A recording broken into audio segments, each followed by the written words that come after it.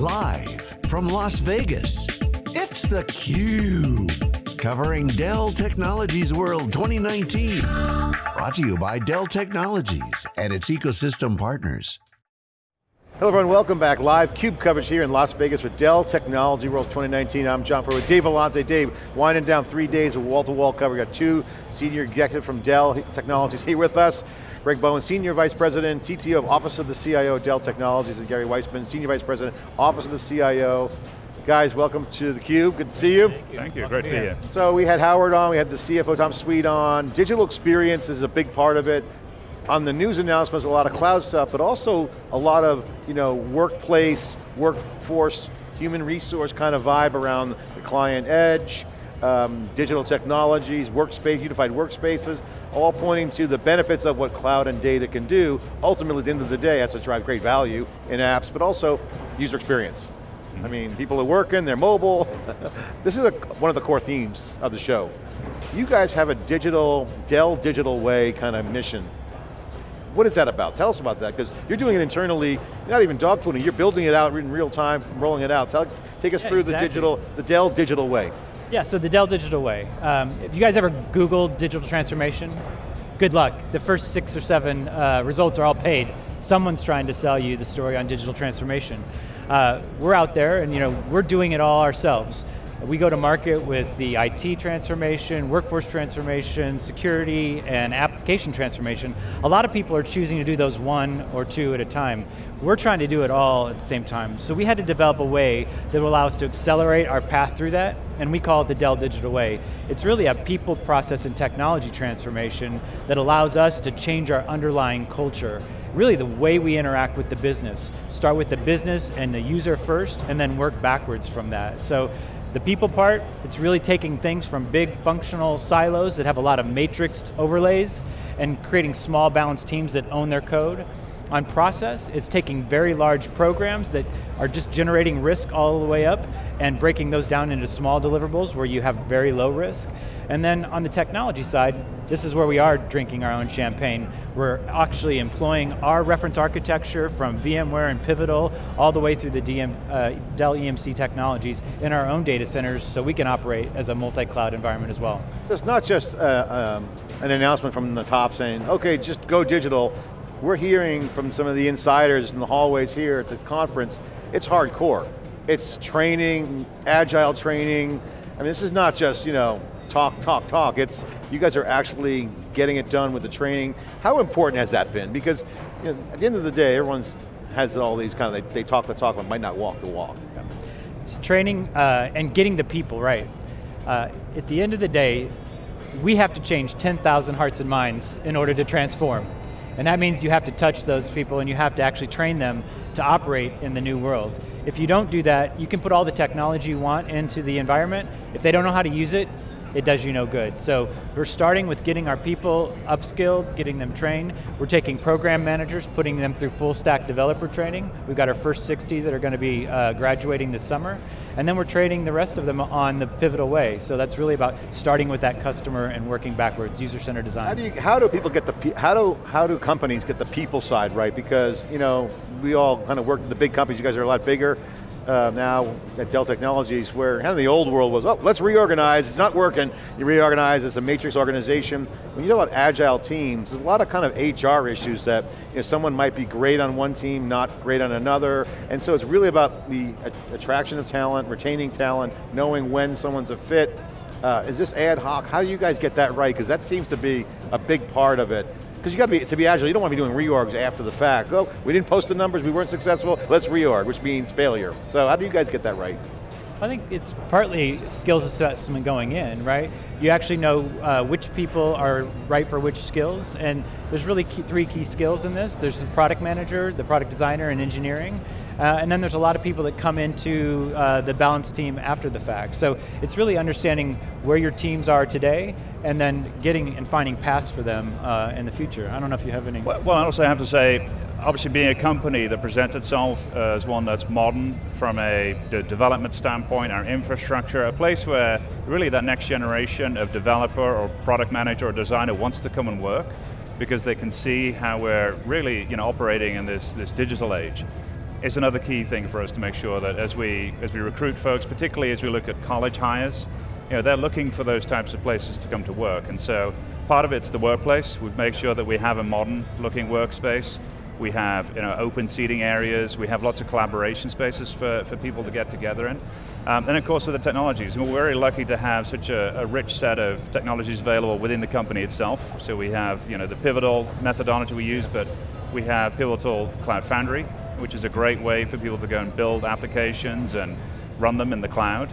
We obviously have all of the things from a security standpoint that help us make sure that our customer data is secure. And so we can give them that insight as we bring them in, if we're trying to recruit people like the college hires as well as other industry folks that we're trying to attract, that we're in this big motion, and we have scale. Right, that's the one big difference. Sounds like the playbook then is, the playbook to get this right is core team, get that core fabric of whatever the objective is, product engineering, and then platooning people through and cross-pollinating based upon what the situation might be. I need a little cloud, I need a little bit of hyper-convergence. So it's kind of like a combine workout, it's kind of like sports. Yeah, and I think as Howard had mentioned previously on some of the other sessions, with such a large organization, there are people who are going to be really game for the change and really want to shift towards this new way of working. There are folks that are curious, and then there's a small percentage that may decide that this is not a journey they want to be a part of. And so it's really as we go through those motions of saying, here are the plans of where we want to go, who are the people that are going to opt in, and who do we want to help move forward from a skills perspective. So a couple of challenges that I see. I'd wonder if you could help us understand how you address them. You're going to get business, users, apps, and then the tech comes last. Okay, makes sense. But I'm sure there are a lot of similarities across, how big is Dell? It's like hundreds of thousands of people. A lot of similarities, but there's also some unique requirements. So how do you deal with that? You try to find the overlaps and say, okay, 60%, nail it, and the others, maybe we build snowflakes, or maybe we just burn some bridges. How do you guys address those dissimilarities? So the good news is, the frameworks that we're building and the decentralization of decision making allows you to address some of those dissimilarities. We've got applications that have built ground up cloud native, they're a greenfield, they started in the cloud, they started on PCF, and they are really prepared for this journey. We have other applications that have been sitting in the data center for decades, right? And everything in between. We found that we can create technology pipelines that can actually get all of those applications to production the same way. So there's one thing out of the way. The building process of writing software and deploying it to production, standardized. The next step is, when you decentralize decision making and you get the product teams to own their code, you get better decisions. So it's about creating a framework that allows you to handle the variety of challenges and use cases that are thrown at you. Okay, so you're also a 35-year-old company, there's all this technical debt hanging around. How do you deal with that? Maybe you could give some examples of situations where you said, okay, this part of the portfolio we're going to leave alone, maybe it's some old COBOL mainframe. You're not that old. Not that old. Oracle database. And we're not going to touch that, but how do you deal with that technical debt challenge? Yeah. Well, so I think the way we've looked at it is really, where's the need for us to move fast? Because when you look at digital transformation, it's really about making sure that yes, we're customer-centric, we have high quality, but also that we can move quickly with the new expected piece of business. And so we've looked at it in the respect that a lot of the customer-facing type of environment, so Dell.com or our B2B site for customers or anything that's service-facing, those are the ones that we want to make sure we focus on iterating quickly versus the order management system per se. So the order management system, it's an area that we're working on from a transformation standpoint, but it's not as critical to be able to move as quick there to keep up with customer features that they're expecting in this digital age. And so we look at it from a portfolio standpoint and again from an outcome perspective, and where do we want to have an impact that the customers or the employees will feel most immediately. And so that's how we prioritize things in the stack. The other question John and I like to ask guys like you is, you mentioned drinking your own champagne before, but well, a lot of times, the product guys are coming to you with things that are in beta perhaps. Champagne's not quite ready yet. So, it's wannabe champagne. So you, I'm sure, have a lot of people trying to, hey, try this out. You guys are busy, you're trying to drive company value. What role do you play in that regard in terms of beta testing, You know, do people love you? Do they hate you? You tell on them, or how does that all work? We should be our first and best customer, and actually our hardest one. So, right. you know, we've actually taken some of the container technology and run it through its paces, and early revs of that just wasn't ready for us, but we did put it into a non-production environment and started working on, okay, how can we utilize this for maybe non-production workloads, some of the DevOps stuff, where we're just needing, say, runners in a container to move code from point A to point B. So we can start flexing it and exercising it and give feedback where, you know what, it's not going to really handle some of our production workloads, but here's what you need to do. So we want to be the first and hardest customer. Yeah, how do you, I was going to say, it's not always a negative in that, yes, we might encounter issues. So we've adopted PCF, the Pivotal Cloud Foundry, a lot over the last year in applications, and yes, we've discovered things that either it couldn't do or there are issues with. And the fact that we have that close relationship with the product team, we can actually ask for new features that they will actually then go ahead and develop for us in order to support our business. But I presume with such a large portfolio, you have to be somewhat selective, right? You can't just take every new product. Okay, and so how do you measure the value? What are the key metrics that you're trying to lever? Yeah, so when we went and did this, we built a business case, right? Because it's a sizable investment. And we look at adoption of behaviors. So are you adopting the methodology, the agile pivotal methodology?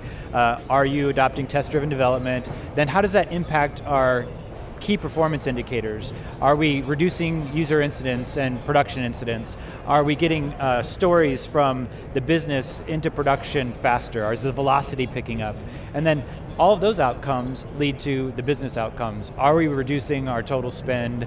Are we becoming more technology focused, more development focused than, say, program management focused? So we have a nice cascade of adoption of behaviors, key performance indicator changes, and then actually business metric outcomes. So you guys make it sound so easy. Greg and Gary, thanks for spending the time. I know you guys have a hard stop, but I want to get two quick questions in. One of the themes we're hearing is integration, the part of the whole Dell transformation. A lot of glue layer in the past, a lot of SI-like work being done in IT.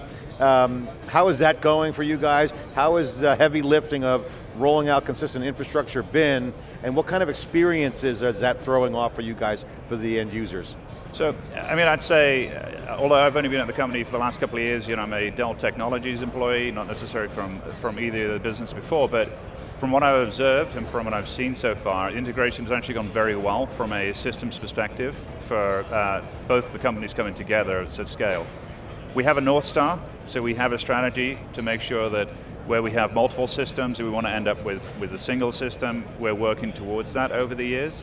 And likewise with the infrastructure, we have data centers that we're using, you know, now across different locations from both the entities as they came together that we're continuing to optimize and modernize using the latest Dell technologies. So from my perspective, as someone that came into the company a couple of years ago, it's very impressive at how well the and that's where the efficiencies are going to be, right there too, right? Yes, it's amazing. The same with the sales tools, as we're integrating those and making sure that we have tools where the salespeople can sell the whole portfolio across Dell Technologies is another great benefit. IT guy told me one time, he says, we're in business when we're out of business. Correct. Meaning, get that heavy lifting out of the way and shifting to the higher value, you know, capabilities with AI, machine learning, doing much more higher crafted things.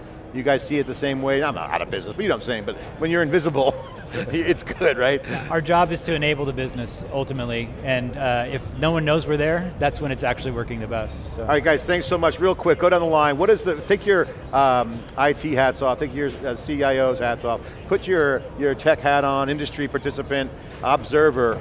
What is the most important stories being told here at Dell Technologies? What's the big takeaway? What's the most important stories?